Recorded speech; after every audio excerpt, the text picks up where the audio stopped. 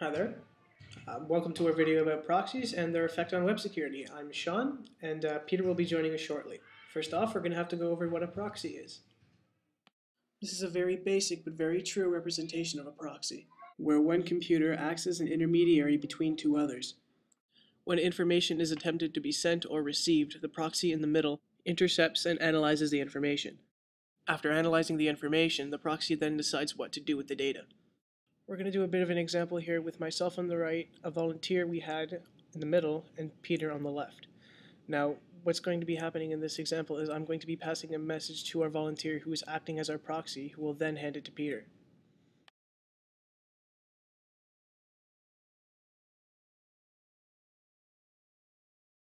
The demonstration is a little crude, but it is accurate.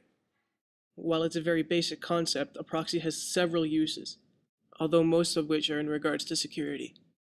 Examples include scanning incoming data for viruses, preventing external users from accessing your information, and analyzing outgoing information for leaks. This first example is going to be myself making an attempt to access Peter's information. However, the proxy in the middle refuses to give Peter my request.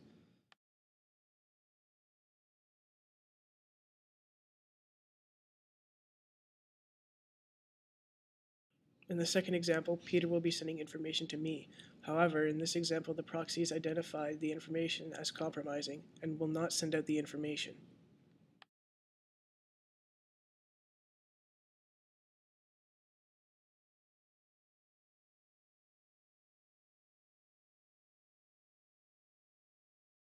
Those two examples are typically used in a corporate security setting, where the proxies are part of a firewall that prevents bad information from coming in and important information from going out.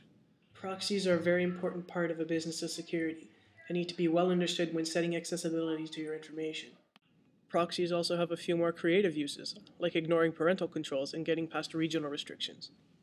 Proxies for those applications are typically free and accessed over the internet. These are called web proxies. We're going to do a little bit of an example here. We're going to go to a website called Pandora. Pandora is an internet radio website. You'll notice here that Pandora has blocked content for users outside of the United States. You'll also notice that Pandora has identified my IP address and located me in Canada. If I want to use Pandora, I'm going to have to trick it into thinking that I'm from the United States. To do so, I'm going to have to find a web proxy from the States. I managed to find one called TNT Proxy. If you ever tried to visit MySpace or Facebook in high school, and it was blocked out, these websites should be able to help you bypass those kind of things, as indicated on the front page. TNT Proxy also managed to misspell college. So we'll scroll down here. This is the more important part of the website. Pasting the link in here will allow you to access that website from TNT. So what we're going to do is we're going to go back to Pandora. We're going to copy the link. We're then going to go back to TNT Proxy and paste it. After hitting enter, we should be able to access Pandora. It's a little blank on the first page, but you'll note that we don't have the inaccessibility message anymore. We'll click the About link and note that we have actual access to the website. We'll go try searching for an artist now.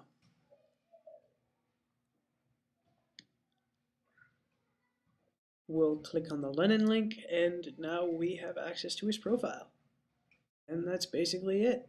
We now have access to a website we didn't have access to before because we were located in Canada. When using a web proxy, be careful not to enter any sensitive information. Because the information is relayed between the proxy website and your intended destination, there's a major risk that the owner of the proxy server can take your information.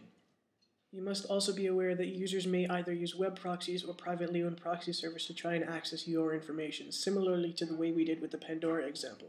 Whether you're trying to prevent unwanted exchanges of information or merely trying to remain anonymous, remember that proxies are predominantly used for security. Thanks for watching. I encourage all of you to do some more research on your own to find some more practical or even unconventional uses for proxies. I just ask that you use your powers for good and not evil.